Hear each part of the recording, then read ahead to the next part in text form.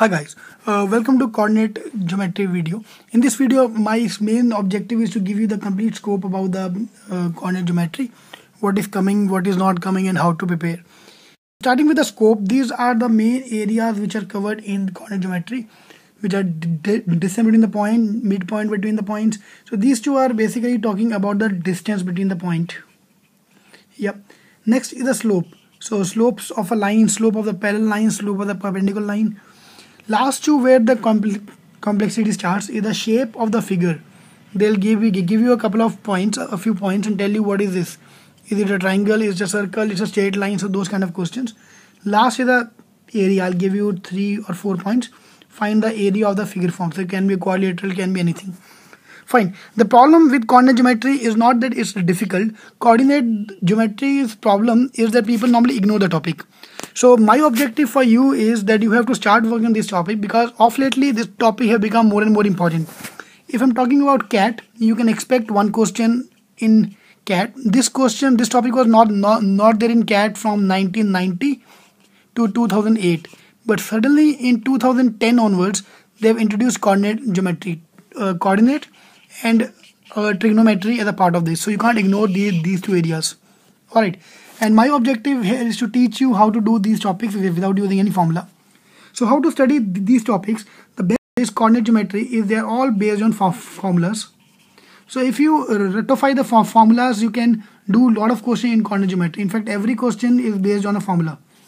There's a formula for scope, there's a formula for everything. So I want you to just go through all the formulas so that you become more and more comfortable in the topic and you can solve more and more questions. So what I want you to do now is I want you to pick up the book, pick up any book you've got. If you've got Cetking books, it contains a lot of questions based on coordinate. Pick up any book, just do 30 questions from everything. Yep. So probably 30 to 50 questions will be more than sufficient. So scope based question, do 10 questions based on scope. So I want you to follow my videos. If you have joined us online or in the classroom program, I want you to follow my videos which are there. And trust me, it's a cakewalk. It's a very, very simple topic if you understand from a common sense point of view. Yeah. So let me start with the first example, the shortcut, the way I teach coordinate geometry. I don't use any formula to solve any question in quant, but I normally teach via common sense.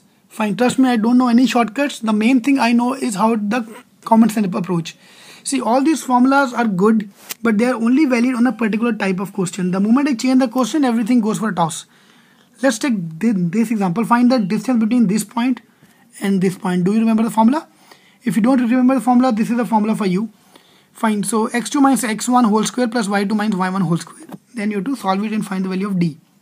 Fine. So for some time, let's forget about the formula and try to understand the common sense point of view. Let's see what's happening. Points now are 0, 2 and 3, 6. If I try to draw this point on the line axis, x-axis, this is x-axis and this is y-axis.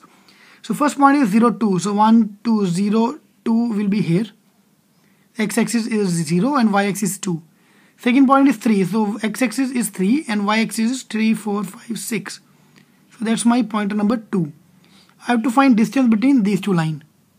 Yep. This is my point 0, 2. This is my point 3, 6.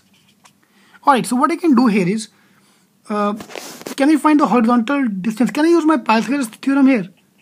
If I find these two distances, I can use Pythagoras. This h is equal to a square plus b square. Let's find the value of a and b. This how much? This line is what? 0. And this line is what? X-axis 3. So this distance become 3. Now this is 2. And this is 6. So the distance becomes 4. 3 square plus 4 square root 5.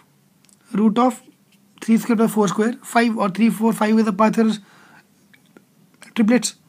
See, what I'm doing is I'm giving you the common sense approach. Fine. Now it looks like a little bit more complicated, but this is just to explain the chart. You don't need to draw any chart anymore. Fine.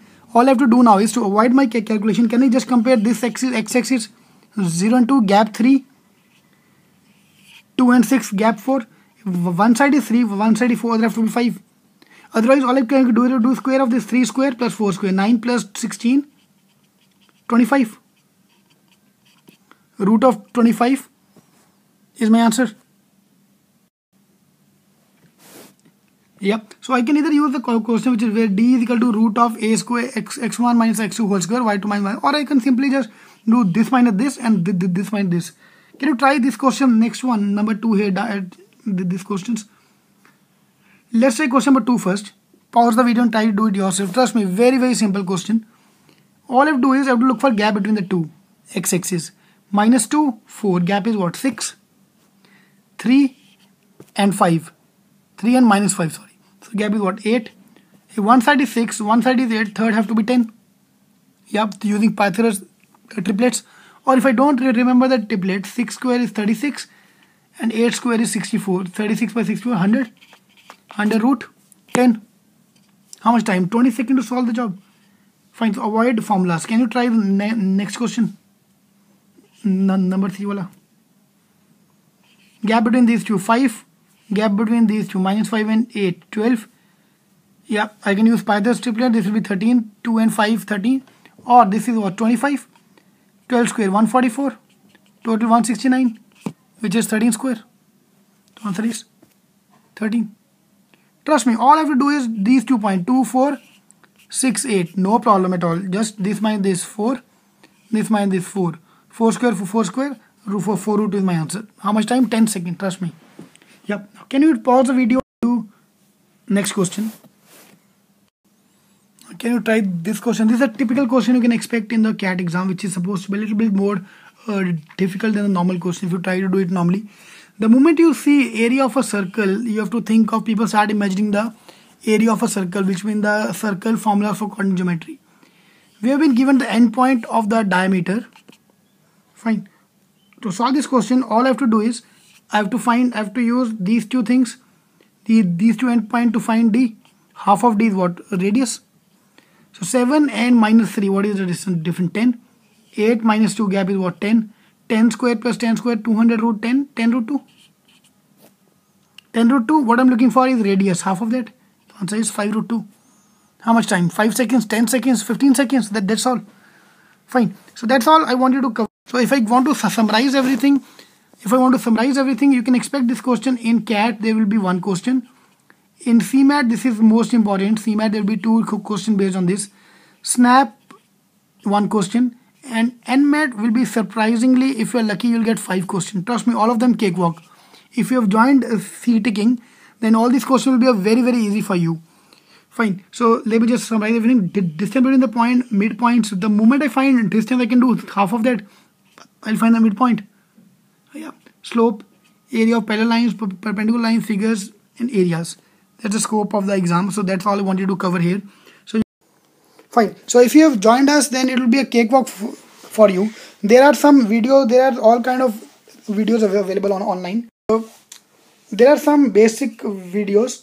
Fine. Once you join us, there are some basic videos, around 3 to 4 videos which are basic, which are giving you the right from the formula level. Then I'll take another workshop. There will be around again another 2 to 3 videos which are just teaching you shortcuts. Fine, which is my main forte, and then I'll pick it up from there. So you do the basic part first, then I'll take care of the shortcut part. So I'm going to cover both the things step by step. Yep. So that's all I wanted to cover here.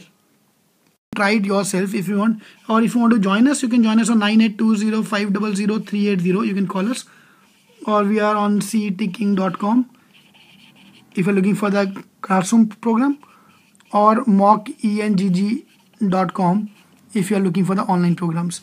So we have all the programs available for you, find which you can join for your CAT and CMAT preparation. Alright, all the best. Thank you.